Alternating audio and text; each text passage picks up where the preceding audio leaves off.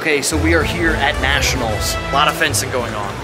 I feel like fencing is one of those sports that most people think that like, oh, like, I could do that. You're just poking them with the sword. So we're gonna test it out. We're gonna see if I could do this.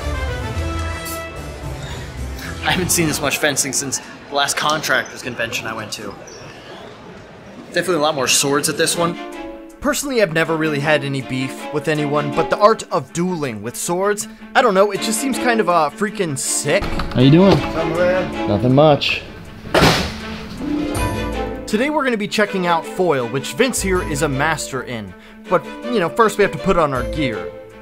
Like a lot of gear. I guess I don't know, now that I think about it, if I'm getting stabbed. More gear's fine. Ah, yes, which is a very important thing that Vince just said. Wait, could you guys hear that? Was there no audio? Hey Seth, I've seen your YouTube videos. They give me joy in life. What brings you in today? Oh, I've only got one, so I've got to take this back. Oh, this is spot on, dude. No, yeah, this is what you said, right? Oh, nothing much. I just saw some people doing fencing, and I thought I would learn some fencing. Yeah, Seth, I can help you with fencing. Okay. And now that that's fixed, we can move on. I think the coolest part about fencing is the swords, obviously, because they're not like typical gear for other combat sports. Both players are connected to the same circuit. Okay. The top of the foil, or the epee, or the entire length of the saber, is part of the circuit as well. Okay. Right. And both weapons act as a switch. For example, for foil, yeah, I hit you with the tip of the button, right, and a light goes on. If I hit the lame, the colored light goes on, red right, or green. Yep. If I hit anything else, the white light goes on. Gotcha. So it doesn't count unless you hit me in the chest. Which is really just the tip of the iceberg when it comes to the rule set. So I was ready to get my last piece of equipment, the glove, and suit up. All right, Seth, this is a regular size glove that I picked for you to wear. Oh, no, this glove is too small. Haha, I got you. No. Yeah. Oh, foiled again. Yeah. Dang it, I missed my own joke. That's crazy. Okay, next I'll be connected to this electrical wiring that's running underneath the strip that you fight on. This essentially connects your vest, the sword, and this electrical beepy thing. Which, funnily enough, I already knew. This isn't my first rodeo. This is my second rodeo. See, in the past I had done epee with Coach Jen, where whatever you touch with the end of the sword, you get a point for. Foil is a little more complicated. So as the referee, essentially what I'm watching for, as these two fencers are jockeying for position, is who begins the attack. So essentially both fencers start off equally. Okay. And the referee is looking for who initiates the attack. Okay. Once that attack has been initiated, the sequence starts. Right. So the attack can either hit, like you attack me, right, you can hit. Yep. Halt, attack, touch. Okay. You can attack me, I could parry it. Right. Okay, now I have the right of way. This rule set gets kind of complicated for a YouTube video, so let me put it this way. Foil essentially has like an offense and a defense, much like football. In football, you have the ball and you're running towards your goal. Foil's version of offense is moving towards your target, ready to attack.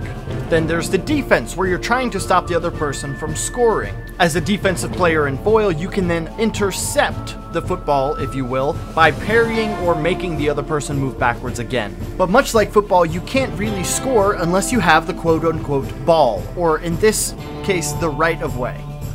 Okay, Seth, now you understand the rules. It's time to do the real work. And we'll have tested how much better you've gotten. Great. But first, you will face me. Should I go easy, medium, or hard? I'm up for any challenge because I'm a fierce competitor, and I'm not afraid to get stabbed in the neck with a sword.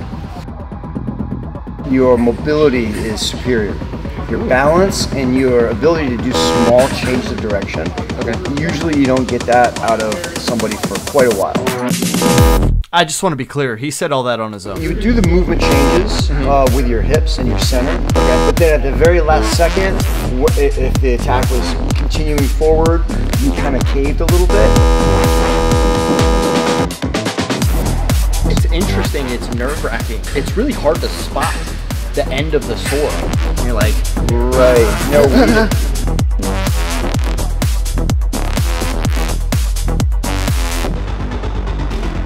Easy on me. By the way, the answer, how hard was he going to... It was easy. And I still looked like this. But the only reason he went easy on me is because I had a class that I was going to do afterwards to get a bit more of the fundamentals. You know, the very basics. The multiple steps forwards, a couple steps back. We worked on some crossovers. Then we played some catch. You guys know catch. We worked on lunges. Jumping. We got jumpies in. And then, of course, we played Simon Says, which, by the way, I'm undefeated in. Seth, I bested you. Do 5 push-ups. Drat, I've been bested.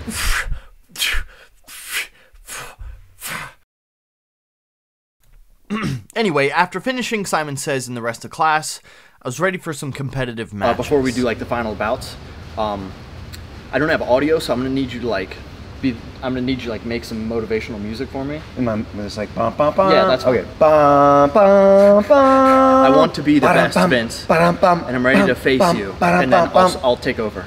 You go ahead. You're not ready. Yeah. Oh, it's back to me. It's back to you.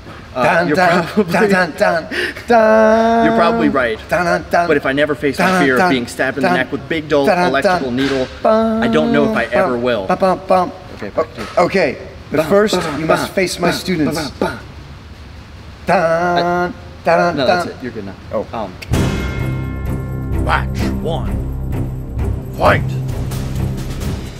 Our courageous hero, who is unafraid of being stabbed in the neck with a dull electrical needle, starts off this match with a 1-0 deficit, only to come back using the defensive versus offensive rule to parry and strike to get his own point. He proceeds to drop another 2 points, leading him to desperation. However, he does find success in small movements. By utilizing his distance and range, he's able to play defense and win another point, getting him closer to the 5-point match. At this point, the announcer, who is also the guy who's fencing on the right, is starting to get a raspy voice. That other guy scored another point. And needing 2 more points to win, our fierce competitor tries the jumpy. It didn't.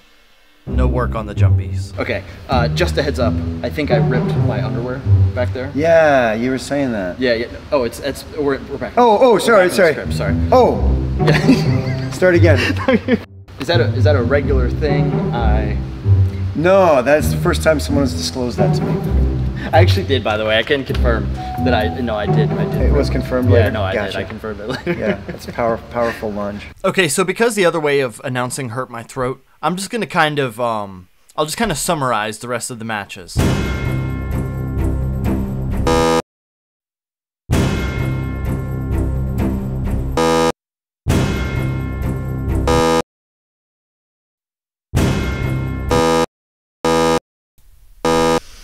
Oh, it's over. I don't have audio, so I don't know what this guy said, but I'm sure it was something nice about, you know, look, keep your head up. I know I 5-0'd you, but it's gonna be okay. What would you say separates people from like an early on level and like the highest level? The ability to lose. Ooh. That's it, 100%, man. Fencing will teach you how to lose. And I took that personally. See, for my next match, I would be up 4-1, with only 37 seconds left on the clock. Oh, also, there is a time limit, by the way. With such a short amount of time left, I figured I could just kind of play around with him defensively, make sure he doesn't score, and earn my victory. A victory that I dreamed of ever since I saw the national competition just a few... Okay, that's fine. With 22 seconds left, I was up by 2 points, and I had done my losing. There were no lessons left to be learned. All I needed to do was coast for 20 more seconds to secure... Okay. I was up by 1 with 8 seconds left.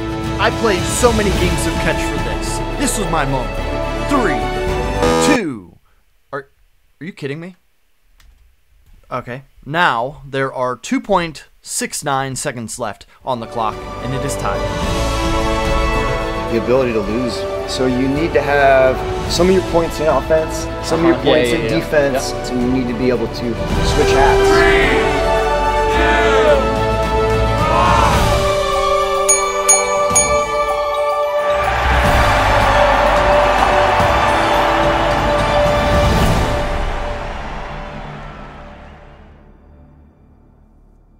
2, I feel like I should make a point of saying this is a teenager. This person went so easy on me. Turned it on at the last second, and I happened to pull something cheeky out of nowhere. Whew. Anyway, and then I challenged Vince to our final duel. You know, of course, with stakes. All right, before we have our finale, we have to have some sort of stakes. Well, what would you like to lose? I don't know, 25 push-ups, maybe? I mean, I'm not going to be doing any push-ups.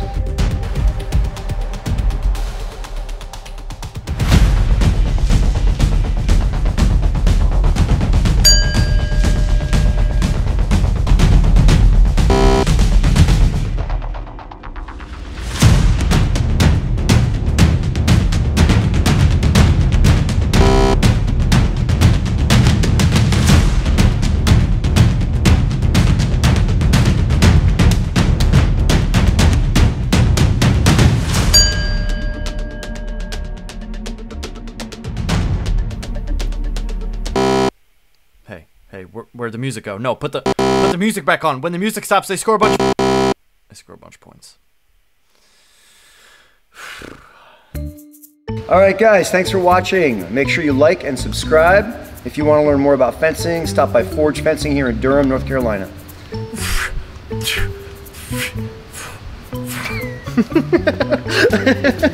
Seth, just, oh wait.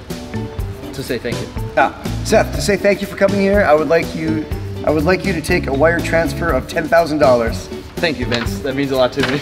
Yeah, guys, if you want to learn anything about fencing, like this is the premier spot. It's very rare that you get to have like a really good culture of people that are all teaching it. Like this is a good spot. This is a really cool spot. So thank you for that. Thank you. Yeah, absolutely. Also, I know it's you guys that are behind this whole thing about like all my computer stuff messing up. I don't know how you're doing it, but you have to stop. I don't know if I can do this again, okay? You have to stop. Just subscribe. And hopefully none of this ever happens again.